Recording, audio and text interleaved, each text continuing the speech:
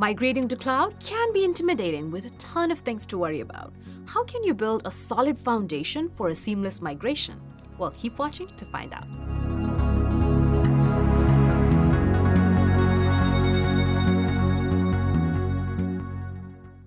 Welcome to Cloud Migration 101, where we share migration tips and tricks. When planning your migration to Google Cloud, you need to understand some concepts related to cloud architecture. A poorly planned foundation can cause your business to face delays, confusion, downtime, and can put the success of your cloud migration at risk.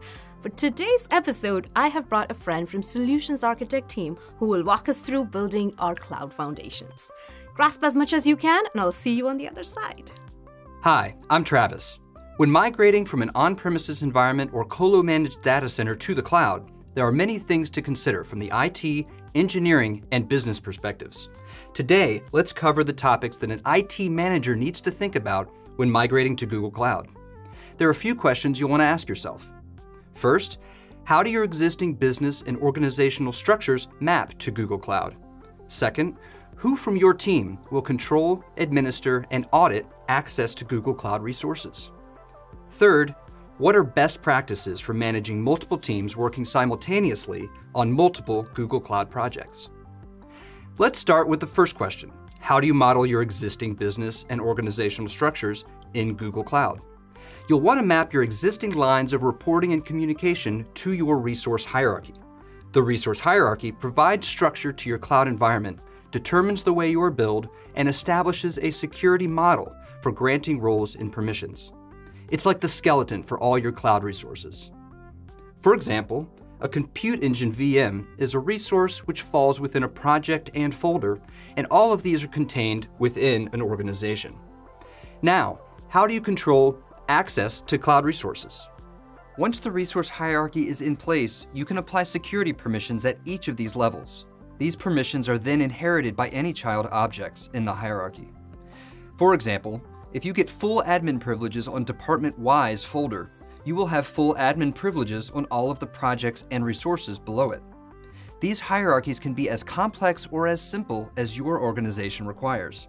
A member is who or what you want to give permission to. A role is a collection of specific permissions to determine what operations can be performed on a resource. And a policy binds one or more members to a particular role. Once you have a policy, you'll be able to clearly define who can do what on what resources. As a simple equation, members plus roles equals policy. Let's take a specific example. An enterprise wants to create a policy for controlling access to all of their virtual machines. They might use instance admin and app engine admin roles. Then they can create a Google group for the ops team that will manage the instances.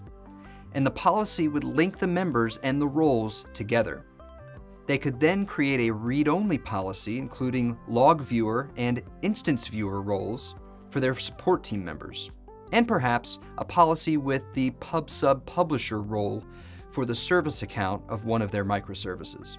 That would be 3 separate policies. That's the relationship between IAM and the resources, projects, and folders. Now, once you have the resources in Google Cloud, the question comes, how do your teams actually interact with them?